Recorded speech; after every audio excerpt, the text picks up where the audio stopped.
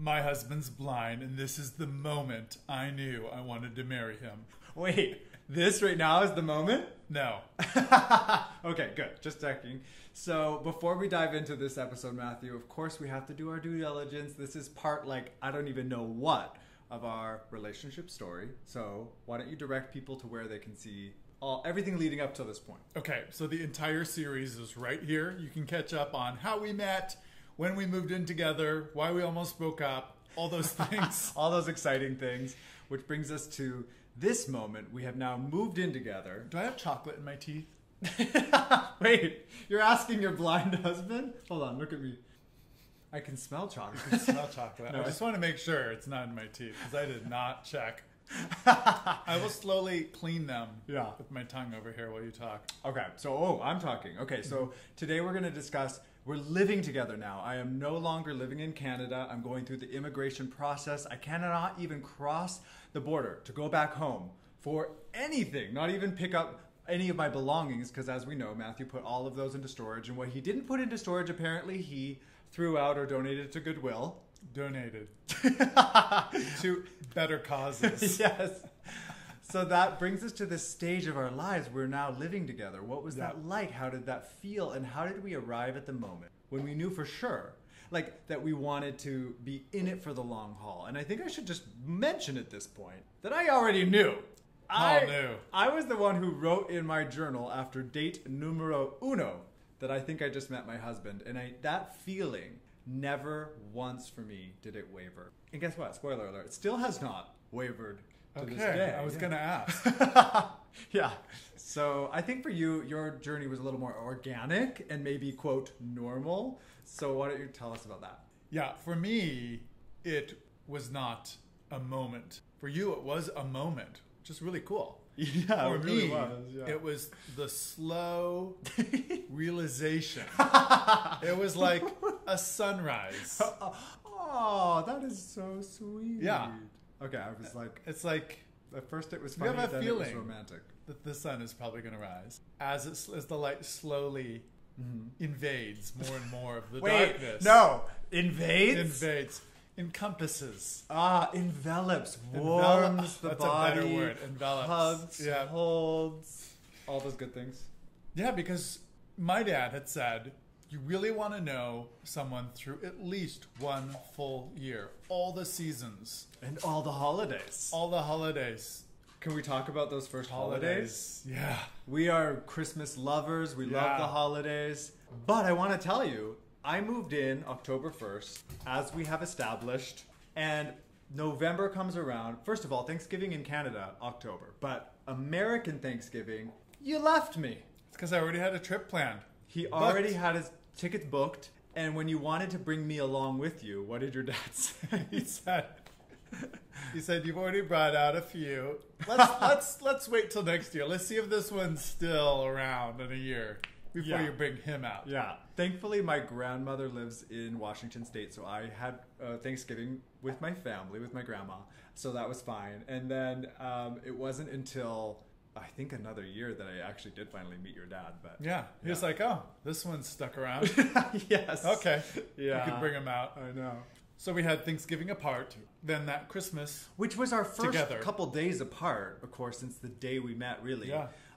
So that was a beautiful reunion back together, and then we had Christmas, in which we love Christmas. We love Christmas. We went to New York City the week before Christmas. Right. Amazing trip together. Beautiful. So memorable. And we came home 3 days before Christmas. Absolutely had to get a tree. So we bought, I think was one of the last trees left in this parking lot. It was 9 feet tall. It was 9 feet wide. Yes.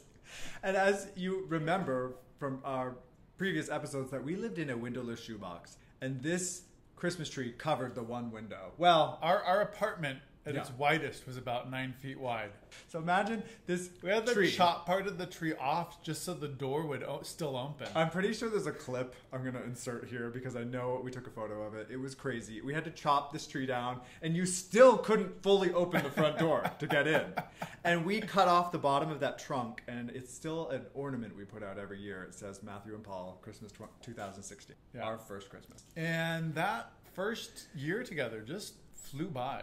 It went really did. quickly and it went slowly in this beautiful way where we were doing walks every day. In that summers, we would do, or anytime there's good weather, we would do picnics. Yeah. And when it was bad weather, one of my favorite things is we would do living room picnics. We would go out, get all of our favorite picnic foods, bring them home, and we didn't have a dining table. We did not have a dining table. We just had a couch and a desk. So we would lay out a blanket on the living room floor and set up a picnic on the living room floor. Honestly, these are some of my favorite early memories of our relationship because we were just making it work. It was so much fun. It really was. It was so special. Yeah. And we also started doing something very interesting very early on, Matthew. And this was something that you introduced to me, and that was the Gottmans. Yes.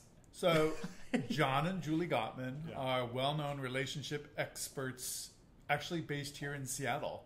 And one day I pulled off my bookshelf one of their books, I think called How to Make... I think it was Why Marriages Succeed or Fail. And keep in mind, this was, I want to say, 4 or 5, less than 6 months into our relationship.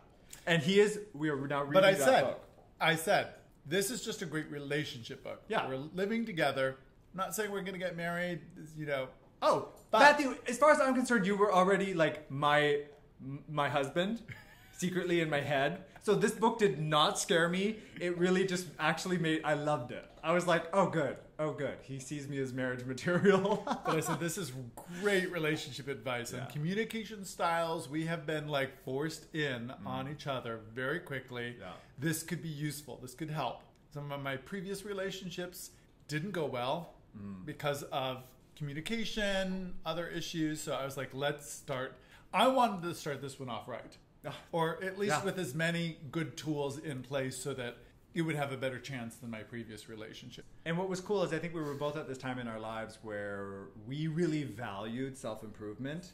And we knew that from day one. Many of our first date conversations were about self-improvement and our personal quest to become better people. And I think that's why this book, if we were both interested in becoming better individuals as a couple, it made so much sense that we would want to strengthen the couple and make sure that our relationship was super healthy. So I was 100% on board. Yeah, that is extremely important to me, is being with someone who is constantly willing and ready to improve. Yes. And not just settle or coast. Absolutely. I think because we discussed this on the first date, I feel like that was the biggest chunk of information for me was your skills as a communicator and your desire to be a better person was like, oh, this is the one for me because these are the things I want, and that is what I realized I was looking for more than anything else, more than looks, more than money. We didn't have any money. You had looks, but I couldn't even fully appreciate them. No. And it was about your strength of character. That's what it really from day one. And so that first year together, like flew by, and then a second year. Yeah, we celebrated our first year together, and that was on June 10th, 2017, and then the next year flew by pretty fast. What did we even do? Excuse me. What did we do? I mean, we did so much. We were so busy all the time. I was painting, doing commissions. I was showing my work in galleries. You were teaching. You were a fitness instructor. We had all these different things going on. We were so busy and creative all the time. And that was another thing that we started from the very beginning is like we were creative collaborators from almost the very, very, very beginning of this whole journey. And so we were always involved in each other's work lives and sort of building each other up. And at this time, during these 2 years that we're covering, you were teaching violin primarily. That is where most of our money was coming from. Very little money was coming through my paintings, but I was making a teensy bit. And so it wasn't like I wasn't contributing at all, but it did take a while for my art career to become what it is today. And it wouldn't be there if it weren't for you. So for me, I would say it was that 2.5 years, this slow dawning, this slow realization, seeing you through multiple seasons, more than once, seeing how family interacted with our dynamic, all these things. I got to see it all. Fighting. like having arguments. Like any couple, we had disagreements, and we were working together. We were in close quarters together all the time. We didn't get long breaks from each other.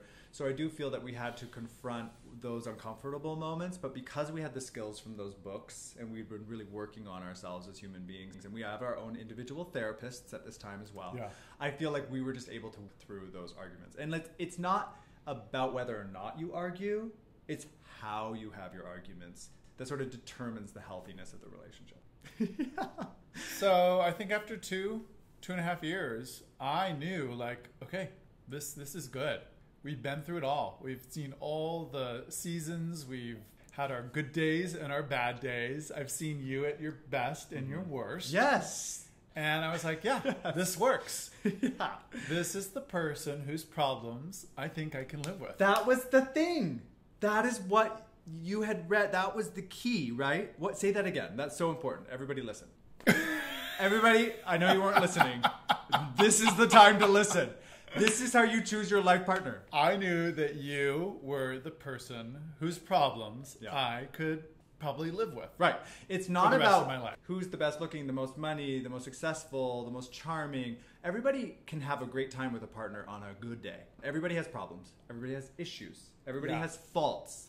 You find somebody whose faults you can live with. Whose baggage, whose problems. Because you're never going to find a perfect specimen. And Even the perfect ones come with a bunch of look behind them. There's a bunch of baggage in tow. So, so I think on today's extended episode, though, I really wanted to dive in specifically to how we decided we were going to get married and the really fun twist about who was going to propose to who and how we came to that determination. This is not the proposal story, but sort of like the Yeah. pre-proposal story. We will tell the proposal story on the next The installment next installment. of Right. our relationship story. So you're not missing out. No. You're not missing out at all. But it you is- can't join the extended YouTube or go to Patreon. If $10 is just going to stretch you too far, we understand. Totally understand. We just thank you for watching, liking, subscribing. So we finally just had this talk, and I don't remember who brought it up, but we finally said, let's actually don't get remember? married. Who said it first? Me. You said. Okay, then you should be telling this story. No, at least I just want to say that I was the one who first was like, I think at one point I was like, no. Okay, if you want to hear how we Pre-decided pre-decided to who would propose. do a proposal, go check out Yeah. our extended episodes over on Patreon right here. We have a Discord server where you guys can all hang out. If you're on YouTube, you can go right here. Matthew, I think one of the most challenging parts about those books, though, were the quizzes. Every chapter that we read in those relationship books had a quiz at the end. You loved it, and I was so worried that it would result in telling us that we shouldn't be together.